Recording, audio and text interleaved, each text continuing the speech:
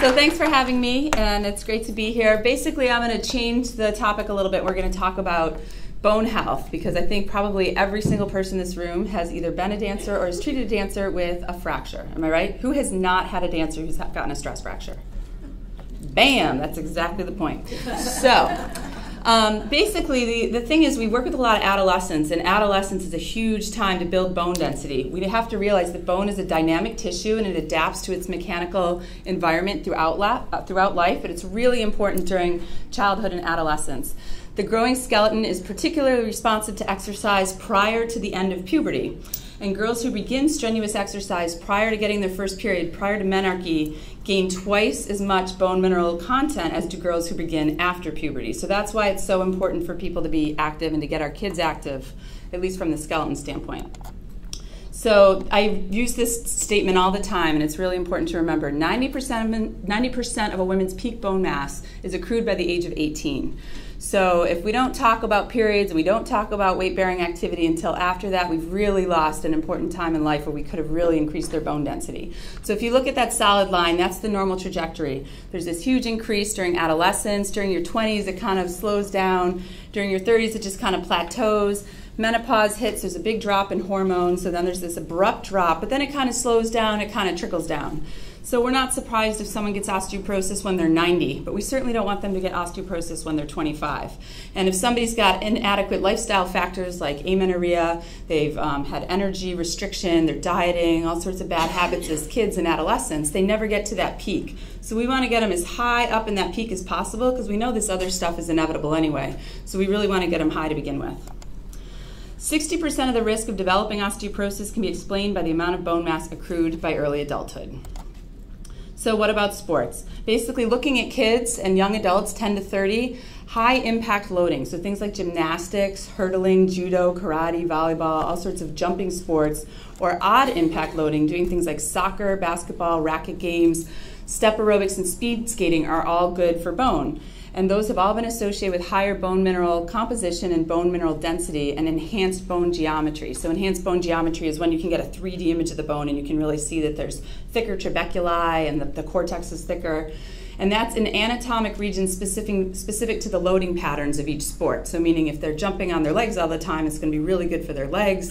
If they're doing things like rowing for their back, that's going to be really good for the spine. So it's where the bone is loaded. The osteogenic or bone-building potential of a particular physical activity really depends on the magnitude of the load, the rate at which the load is applied, and the duration of the loading bout, also the novel nature. So that's why it's good for kids to mix it up and to do different types of sports and different types of loading. So the body doesn't get used to the loading. So we think of a couple different ways. This is a 3D picture. This is using HRPQCT, so it's high resolution peripheral quantitative CT.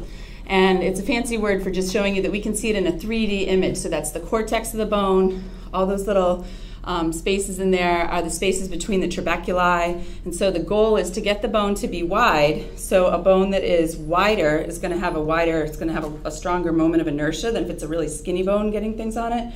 And then you also want the cortex to be thick. So ideally you'd have a bone that's nice and wide, the cortex is really thick, and then there's a lot of trabeculi in the center. So what kind of building duration do you need for this to work? So studies suggest that at least 7 months of impact exercise is essential to induce a measurable change in bone mass in kids. And pre and early puberty are the times when the skeleton's response to loading is optimal. The sensitivity of bone to an imposed mechanical strain created by impact loading is influenced by a lot of things though. So if you have a kid and they're doing all this loading, that's great. But if they're not eating well and they don't have the right hormones circulating, this doesn't really work as well. So just engaging in physical activity does not necessarily guarantee that they're going to gain enough bone and have positive skeleton changes. So this is where we get to a lot of the dance population where these girls are trying to be super, super skinny while they're training a ton and they're jumping and they're doing all this good stuff. But if they're really denying their nutritional needs, then they run into trouble. So Female Athlete Triad, how many of you have heard of this? So I hope you all remember this before you leave, those of you who haven't, because it's really prevalent in the dance community. So this was a term that came up in 1992 at the American College of Sports Medicine. Then they wrote a position statement about it in 1997 because they were seeing this correlation between eating disorders or low energy availability with or without an eating disorder, then having a loss of menses, so they don't have normal menstrual cycles, and then having low bone density. So that was being talked about in the 90s. Research had started in the 80s. And then there was an update in that position statement in 2007. And they said, you know, it's really a continuum, and you don't necessarily find a dancer who's got all the three of those things at once. So especially with our adolescents, we may catch them with a decrease in optimal energy availability. Maybe they have just joined a ballet company and somebody made a comment and they started restricting their diet. They haven't lost their period yet, but they're starting to get a little irregular. Or they may have never gone through puberty and they think that's totally normal to be 17 and a half and they haven't gotten their period yet. And so all these things kind of go down a slippery slope. So sometimes I'll see somebody with a stress fracture and they've maybe had 1 or 2 stress fractures, someone sent them to me, and then we start talking about this and it turns out their BMI is really low, they haven't gotten their period yet. We check a bone density, it turns out their bones aren't so good. So it's really important to think of all of your dancers on this continuum and making sure that this stuff is getting optimized, because if they do the weight bearing, they get their period at the normal time, the periods are consistent, that tends to tell us that their food intake is good. They should have better bones than the average population because of all the pounding they're doing. They're spending all this time in the studio. So there was a recent Female Athlete Triad Coalition Return to Play document that came out in February, and then about a month after that, there was another document that came out called Red S by the IOC. And it kind of doesn't matter what you want to call all this stuff. There's a little debate about what's the proper term. So Red S basically broadened the concept and said, you know what, it's not just girls, this can also happen to boys. It might not be about their menstrual cycle, but if they are having energy deficit, so that stands for relative energy deficiency in sport. If they're having a decreased energy intake and they're not getting enough to fuel their system, they can have all sorts of other complications. So they can have immunologic issues, they can have GI issues. You hear about a lot of these girls who say, oh yeah, I just get really constipated. That's totally related to the eating pattern. Cardiovascular issues, so we know that there's poor endothelial function, meaning that the arteries don't dilate as well. And then there's psychological issues. These kids get really stressed and really obsessed about their food. Growth and development, they might fall off their growth curve. The hematologic, so their white blood cell count is lower. Metabolic rate changes. We're going to talk about the endocrine stuff. And then you get up to the more classic triad. So whatever term we want to use, it's a real issue, and the IOC is just saying, we need to study men, we need to study our adaptive athletes, we need to study the whole population and see what other consequences there are from low fueling. So how many of our dancers have the triad? In a pre-professional ballet dancer, and I should mention that you should never do this stretch. Ruth pointed that out when I showed her this picture. I just had a girl a few weeks ago who came in and had a hamstring pull because her friend was stretching her in dance class. So do the stretch on your own, don't let your friends do it.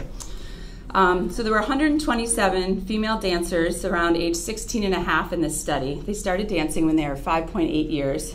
They danced 22 hours a week. And the BMI for their age was found to be normal in only 42.5% of them, while 15.7% had a severe degree of thinness.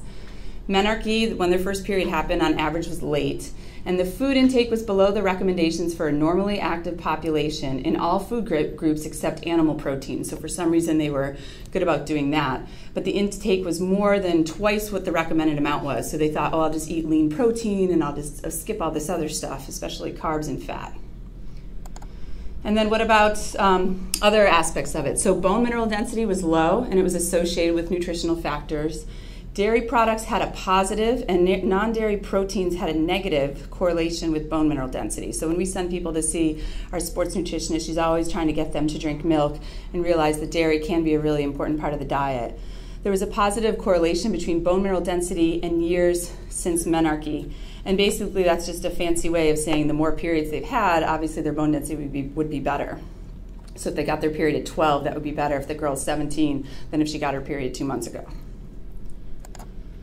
So it's important to realize that this concept of low energy availability can be this huge range. You know, there's an eating disorder, which is a clinical mental disorder that's now characterized in DSM-5. There was a DSM-4 that was a psych manual, now it's updated to DSM-5. And it's really expanded the definition of what anorexia is, what bulimia is, an eating disorder not otherwise specified, EDNOS. And basically, they're all saying that's abnormal eating behaviors, an irrational fear of gaining weight, false beliefs about eating, weight, and shape. So I tend not to throw the term eating disorder at my patients right away. That's a great way to make them never come back. Especially the parents who are convinced that their kid is totally fine. That's probably the biggest problem with some of our adolescent patients, is the parents don't believe you yet. So now with this eating disorder definition, it's really broad. Like, you could have anorexia but not have amenorrhea. So they might be restricting their diet, but they haven't lost their menstrual cycle. Or you could have anorexia and not be below the 85th percentile of weight. So that really makes that definition of anorexia murky. Bulimia, same thing. There used to be a certain number of times you had to vomit or purge to be a bulimic, and now it's only once a week.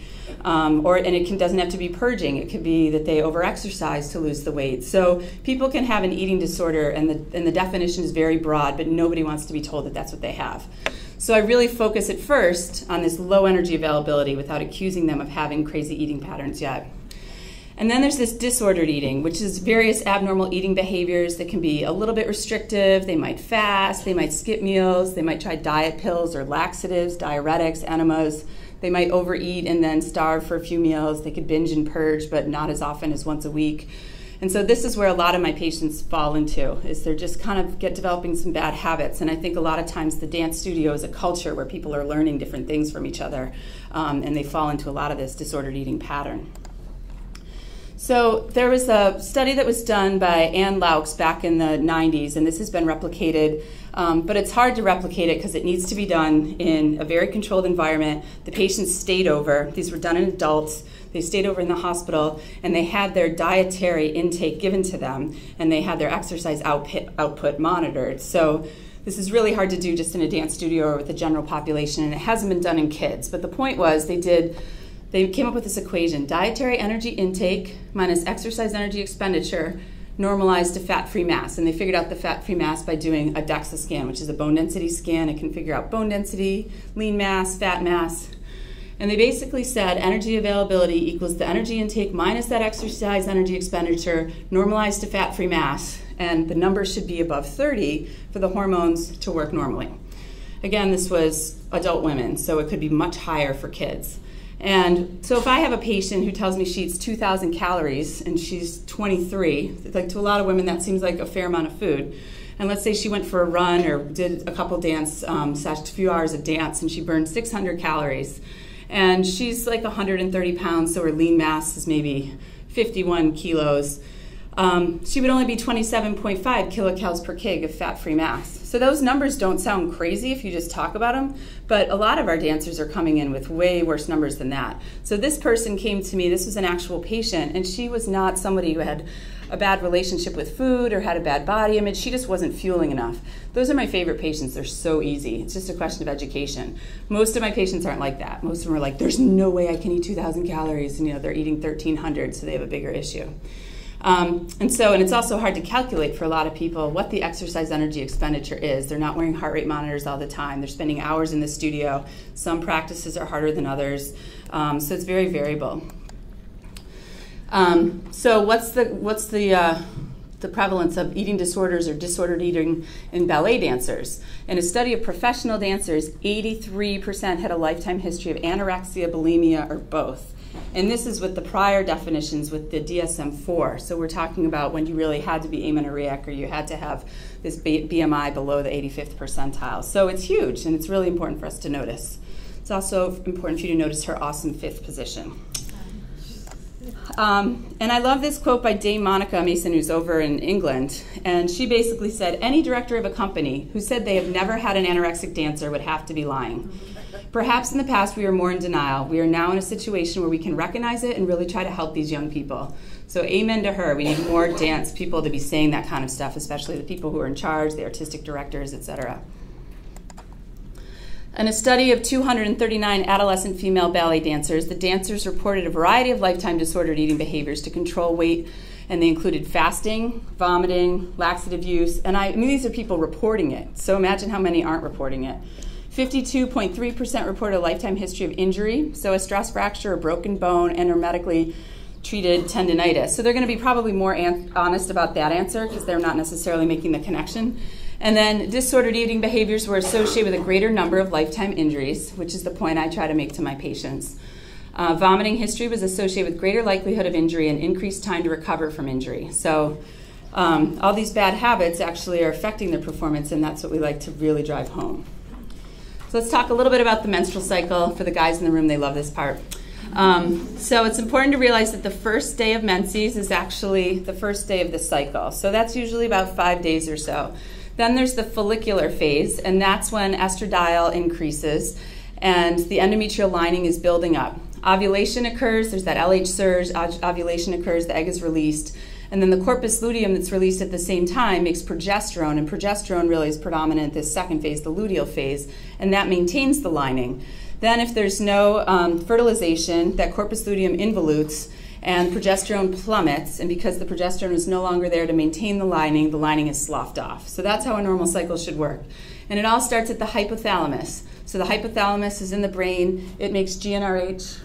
Oh, you guys getting that? You kind of knew. It's just pointing in the air. Menses, follicular luteal menses. Okay, so there's this little thing up here. This is the hypothalamus. This makes GnRH. It signals to the pituitary, which is pretty much right behind your nose, FSH and LH to have the normal signals, and that causes the ovary to make estradiol, causes the ovary to have that corpus luteum released and make the progesterone. So those are the body parts that are important here.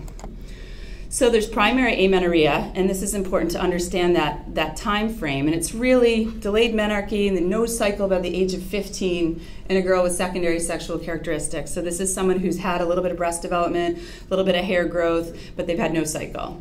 Secondary amenorrhea is when they've had their period and then they lose it. So just to get the time frame, because sometimes people get confused and they think they have a problem when they don't, eumenorrhea is 28 days plus or minus 7. So if a girl gets her period every 33 days, super, don't care. That's great. If they get it too frequently, that kind of stinks for them, but it's healthy and normal. Oligomenorrhea, this is when the period is longer, the time between the cycles is more than 35 days. Luteal suppression is hard for anyone to pick up unless it's an older person, older like our age, trying to get pregnant because they might not be having normal cycles. They have a bleed every month, but they don't realize that they have a luteal suppression. So it just means that that second phase, the luteal phase, is shorter, and that's because there's not enough progesterone. So they might be having issues with pregnancy. And ovulation, same thing. They get a cycle, but they don't realize they didn't ovulate. And these can both be related to energy availability as well. And then amenorrhea is really no cycle for 3 months or more. So relationship between the age of menarche and the years of dance. Before menarche and ballet dancers, just the fact that the more years of dance they had before they got their period, the, what am I trying to say here? The years of dance is correlated with their menarche. So the more dancing they did, the later their menarche was. And that can be thought of kind of in a bunch of different ways. Like if you've been dancing a ton and you're doing tons and tons of hours of dance, then they can potentially have a delayed menarche. But it also can be just that the time that you measured them for how many years of dance they had could have been related to how long ago their cycle was. Either way, the more dance, the more volume they do younger without good energy intake, the later their menarche will probably be. So what's the prevalence of menstrual dysfunction? So somewhere between 3.4 to 66% of female athletes are amenorrheic. And why is that number so broad? Well, if you ask a bunch of people on the spot if they get their period and they know why you're asking, they might say 3.4. If you actually measure their hormone levels and do a more in-depth interview, it's closer to this. So somewhere between 40 to 51% of professional ballet dancers have reported menstrual irregularity. He's really upset because he never got his period. And he's also doing a stretch that A, looks painful and also isn't that effective. Don't do this stretch. There's no need for it. He's pulling on his hips. He's pulling on his MCL. So this guy's got lots of problems. That's why he's holding his head. No period and his hips hurt. So what's the prevalence of low bone density? So 20 to 50% of female athletes have low bone density. Again, it depends how it was measured. There used to be an older way to measure it that wasn't quite as effective. We did a study looking at 187 elite female athletes, and 10.7 had a BMD Z-score less than -2. So it's a standard deviation. We want our athletes to have a BMD Z-score of -1 or better. So that's pretty bad. 23% of professional dancers in one study had Z-scores less than -1. It really depends on the sport and the activity that they're doing. So for example, gymnasts are doing a crazy amount of pounding. Their bones tend to be pretty preserved even in the face of not having good cycles. Dancers are doing some pounding, but not to the same extent as gymnasts. Gymnasts just land solid. Dancers are graceful. Gymnasts are landing on their wrists and landing on every body part, and dancers are supposed to land on their feet.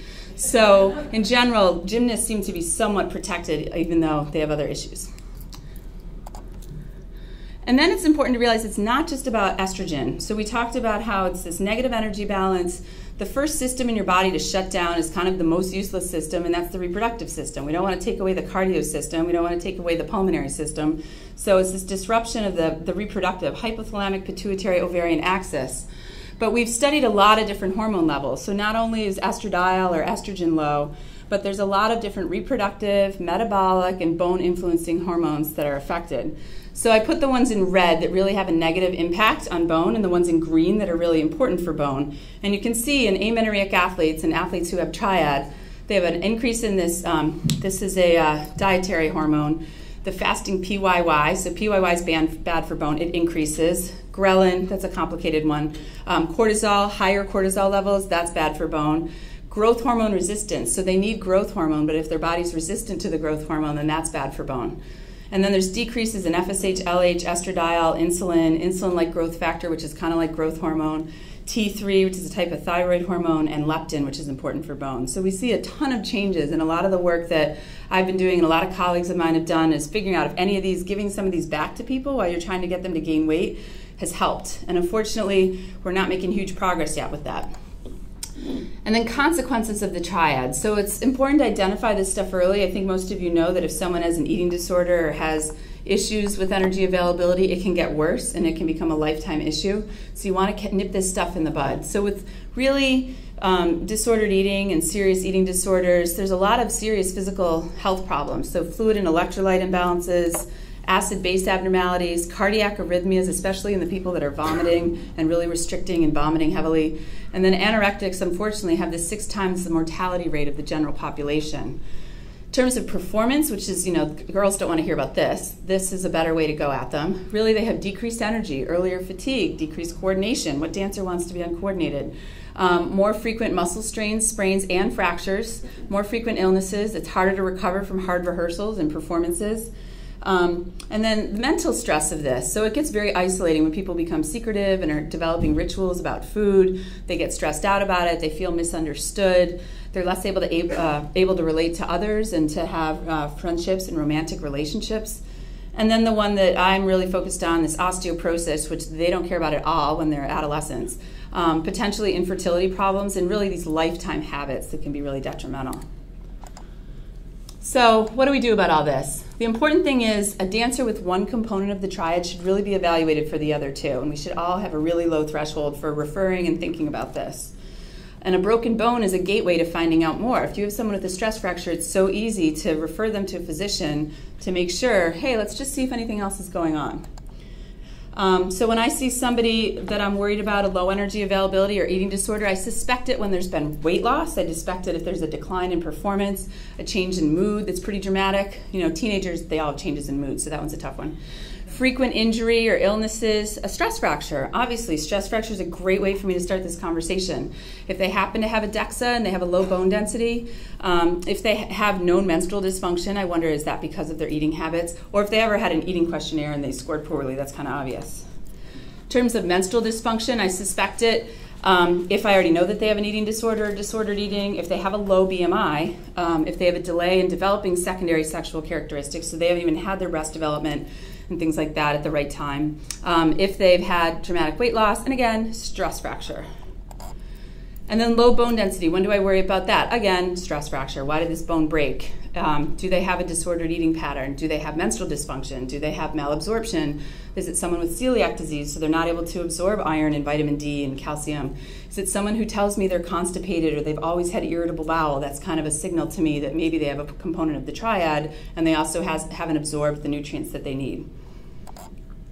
So what's the workup? In general, a history and physical. So I want to talk about their diet in general. I want to talk about how much they're training, how much time they're spending in the studio, if they have other medical conditions. Family history, it really stinks. You have genetics, 80% of this is genetics. So if a girl's mother has osteoporosis and grandmother has osteoporosis and everybody has osteoporosis, that stinks. So we still have to maximize what we can to try to build up their bone density. reproductive history, so how late was their last menses, have they ever gotten a menses, has it been irregular, have they been on birth control, have they been on progesterone-only birth control, so they had things like Norplant and different kinds of progesterone-only, which is actually bad for bone, and other medications.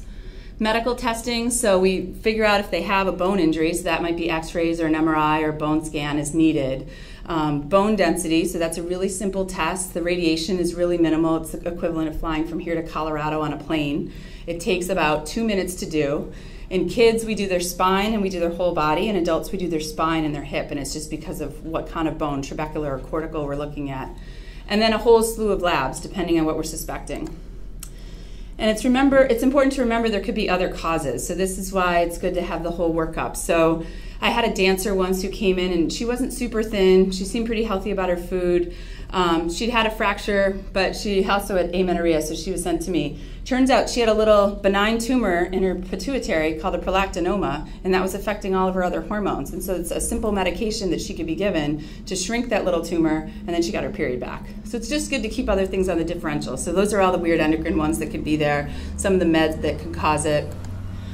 And then for us, we really believe in a multidisciplinary team for treatment. So no one wants to just hear from the doctor saying, eat more, eat more, eat more. No one wants to go to the nutritionist and be told, eat more, drink more milk, drink more milk. So you also have to get the therapist involved and talk about, what are your goals here? You want to be a professional dancer. Do you think you're going to be able to accomplish that if you're so obsessed with your food, if you're keeping your BMI really low? And then you have to give them a ton of examples of dancers who have done very well with a normal BMI, or dancers that did very poorly because they tried to go along this pattern, and really get to what is the psychological drive, what are the family issues, what are the other dynamics that are playing into this food pattern.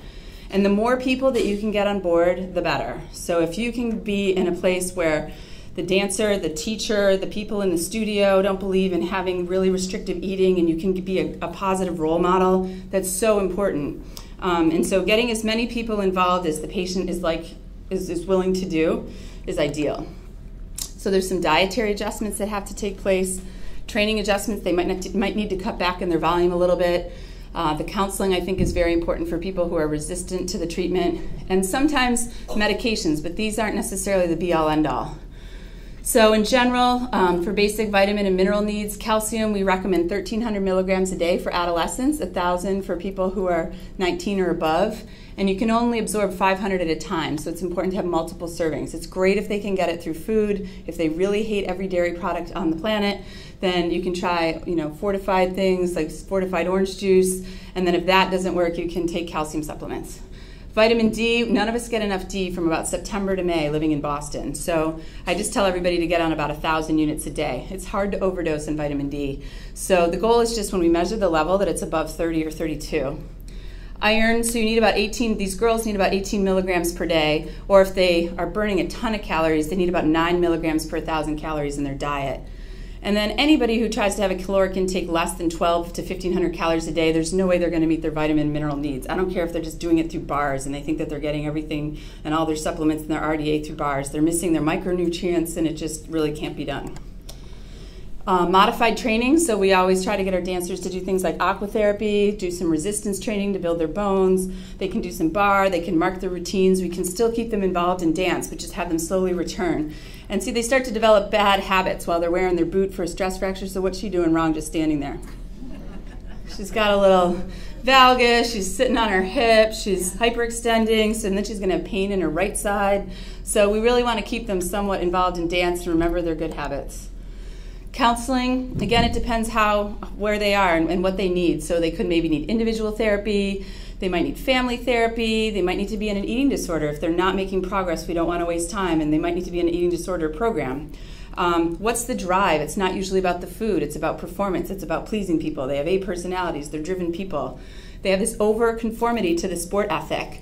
And so really an athlete made sacrifices for the game. I stole this stuff from Sharon Turban because she taught me all this stuff. Basically, an athlete strives for distinction, an athlete accepts risks and plays through pain, and an athlete accepts no limit to the pursuit of possibilities. These are the kind of people that we're treating. These are the athletes and the dancers. They're really perfectionists. So they're fine pushing through some pain and saying that it's okay to starve a little because that's what it takes.